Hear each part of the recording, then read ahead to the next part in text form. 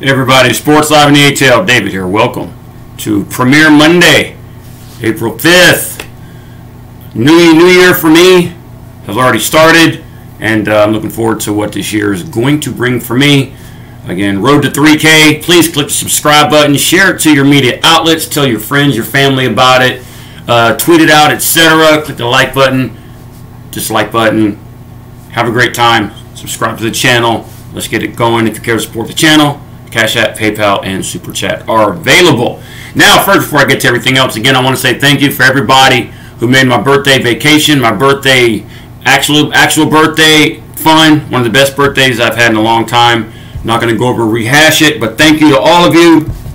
A year older, it's older, but it makes me more appreciative, more wiser for the wear, and more focused to continue my path to success and bigger things, and live for yourself. I'm gonna live for me and what I want to do. So, anyway, before I get to where my game streams is going to be this week, let's talk some news, shall we? The Braves. First of all, the Braves All-Star team, the All-Star game that was going to happen here in Atlanta, has been taken away from us. I've been asked what my thoughts on it are. Don't care. I wasn't going to go anyway. Sure, it's great for the city and all that, but Atlanta will survive. Atlanta has a lot of things to do here. It would have been nice to have it, but do you really want an event like that, considering the fact that we're still under the COVID pandemic? You know, I mean, it's not like when we had the NBA All-Star game here that it was. I mean, it was crowded, but I mean, it was barely. Fans couldn't come in. So what's the point of having it if you can't have anybody? And also, if you have people here, you could risk getting sick. So the Major League Baseball All-Star Game has been taken away. I think I may have said NBA. I'm not sure at the beginning, but Major League Baseball All-Star Game for next year has been taken out. Who knows? Maybe the COVID pandemic will still be going on then. Who knows? I mean, we don't really know. But the reasons why they took it out, I have no idea. I don't care, to be quite real with you. But they'll be back at some point. It is late next year, I do believe. The Atlanta Braves were swept by the Philadelphia Phillies. I talked about it yesterday. Extremely good, great pitching series. I stand corrected. Phillies outscored the Braves 9-3 in 3 games. So if you would have told me the Braves would have allowed 9 runs in Philadelphia, Braves would have taken at least 2, but we didn't. Balls didn't bounce our way. Umpire calls didn't bounce our way. We made some middle mistakes that cost us, and just wasn't meant to be. So moving forward from that, congrats again to the Phillies for being in first place right now, I guess, 3-0, whoever. But like I said, it's not how you start, it's how you finish.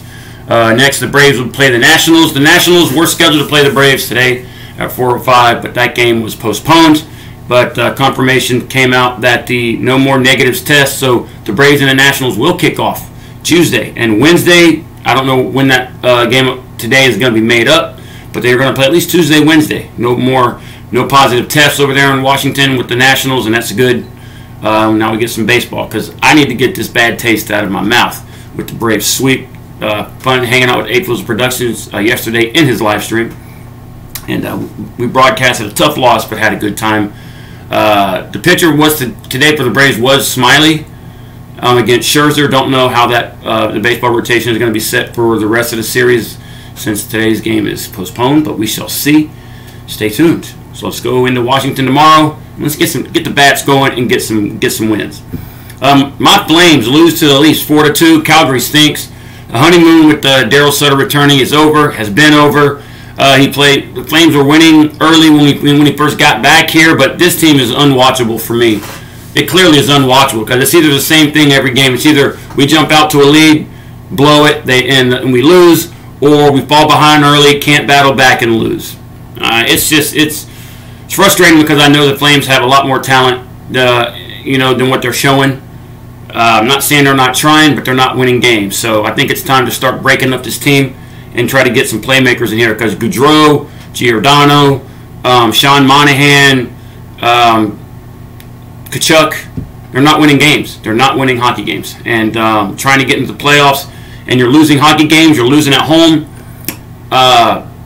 You're not coming out with the aggressiveness to kick them in the mouth. And post-game, it's the same thing. We got to get it going. No, you had to get it going 2 weeks ago. So I don't know, but it's still my team. But the Flames lose again to the Leafs, so congratulations to all you Leafs fans out there. I know quite a bit of y'all. The Hawks, after getting their 8-game win streak snapped on the West Coast trip in that blown game against the Clippers and disappointing loss to the Sacramento Kings and the letdown in Phoenix, the Hawks rebounded well, beating the Spurs 134-129 in double overtime. I broadcasted that game. Thank you for the guys who came in and supported that live stream. It was a good one. Then the next night we beat the Pelicans 126-103, and that was great. We didn't, we rested Trae Young, and John Collins is still out, and DeAndre Hunter's still out, but the backups came in. And then we beat the Warriors last night. Yes, we beat the Warriors in Golden State last week without Stephen Curry, but he was here today. No excuses. They had Stephen Curry, Draymond Green. Yes, I know Curry's trying to get back into rhythm, but the dude had 37 points. And Hawks won 117-111. Golden State clearly a much better team with Curry on the floor. Kudos to the way the Hawks battled back and forth.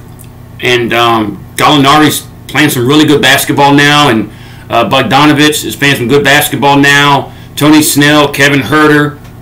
Kudos to Clint Capella. Thank you, Stephen Rose. Clint Capella is beasting.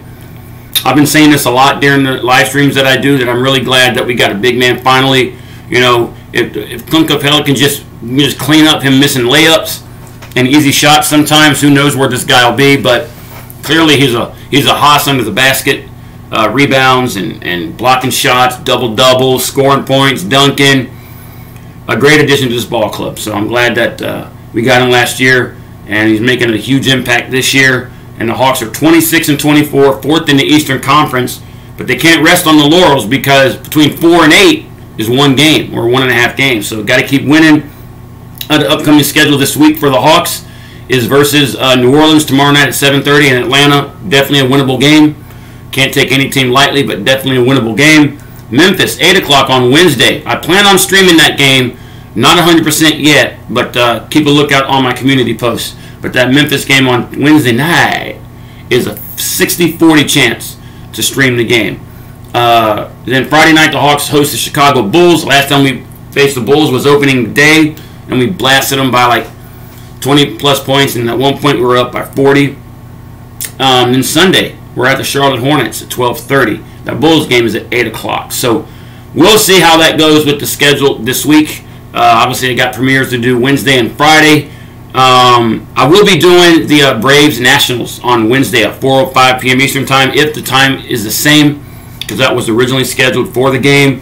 But if that stays the same, I'll definitely do the game on Wednesday. Try to have a Tomahawk takeover earlier in the day, or in the afternoon, so I can have time to talk about the week that was the Braves, and just chat with you guys before the game kicks off on Wednesday at 4:05 p.m. Eastern Time, because to my knowledge they haven't changed the time schedule yet.